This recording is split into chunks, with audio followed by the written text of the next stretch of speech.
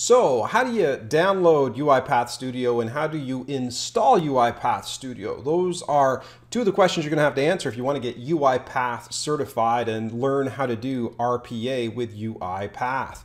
Well, the first step is to head over to uipath.com and register. So click the Try Uipath Free button, then register with your Gmail account, and then you're signed up. Now, after that, if you actually want to download, find the download link for Uipath Studio. Well, sign in. If you've registered, that'll automatically sign you in. You can see I've got a uipathassociate@gmail.com account that I'm going to sign in with. As I said, I've already registered. That gets my OAuth token working, and all of a sudden it takes me to the landing page of Uipath, the automation cloud. And you'll notice there's this link here, download Uipath Studio. Now, you won't find the regular download link for Uipath on the Uipath website. You have to register and you have to click download Uipath Studio from here. And when you do it, well, it's about a 500 meg download. I got a pretty fast internet connection. It'll take me about a minute. And in that minute, I just want to point out that when we download and install this from a trial account, from a basic account, what we're going to be allowed to install is the Community Edition. So if you don't have an enterprise license, Uipath gives you the Community Edition essentially for free. I mean, it's licensed, but it gives you the ability to create robots. It gives you the ability to run an attended robot, run an unattended robot, and allows you to do all this with sort of a limited capacity, right? But it allows you to dip your toes into the RPA world. There's also an Enterprise Edition, and if you want to use the Enterprise Edition of Uipath Studio, you have to register for an enterprise license. Now, you can register for a trial edition for that, and if you register for the trial edition, I think you have 60 days in which you can play around with the Enterprise Edition of Uipath Studio. One of the benefits of the Enterprise Edition is that you can hold it on a particular version. The Community Edition always gets updated as soon as a new version comes out. So if you're on 20.8, which is actually what the Uipath Associate exam is on, if you're on version 20.8 and 21.4 comes up, with the Community Edition, you'll be forced to upgrade. You can't override it. With the Enterprise Edition, you can freeze the edition that you're on and say, hey, I don't want to upgrade to the latest.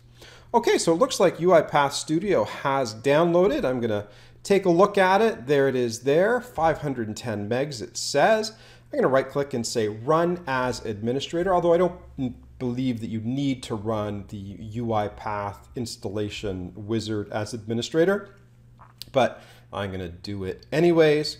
And it'll probably take just a couple of minutes for Uipath Studio to set up. Okay, and there we go. We've now got to the Uipath Installation landing page. It's going to ask me to sign in at cloud.uipath.com. Can't deny that. May as well sign in. You can see it once again. Goes into that little OAuth authentication, gets my token, and it says that my uipath.associate@gmail.com account seems to be good enough. Now it's going to ask me which version I want to install, Uipath Studio Pro, Uipath Studio, or Uipath Studio X.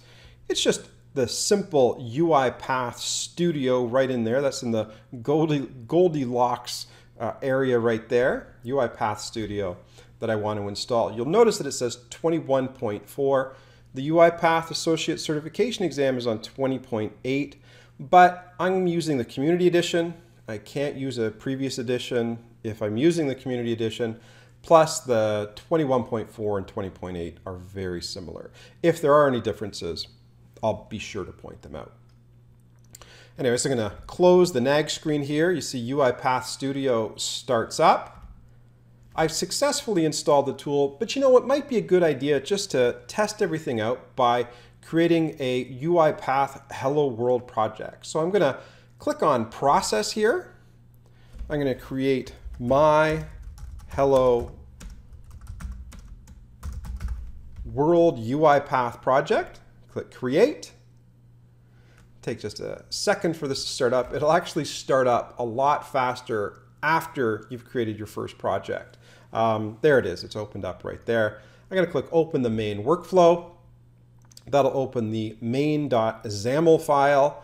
And then it says Drop an Activity here. I'm going to go to the top left-hand corner and look for the UiPath message box. There, we can see it right there. Drag it over into the main workflow, and then in double quotes, make sure it's in double quotes, I'm going to do the compulsory hello world.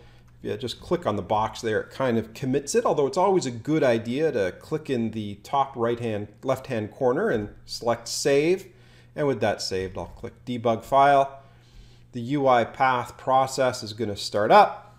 You see a little hello world message appear, and you've now confirmed that UiPath Studio is installed correctly, and you can actually create a simple UiPath project. In this case, it's the traditional required UiPath Hello World, but it proves that everything is working and that we've installed UiPath Studio correctly.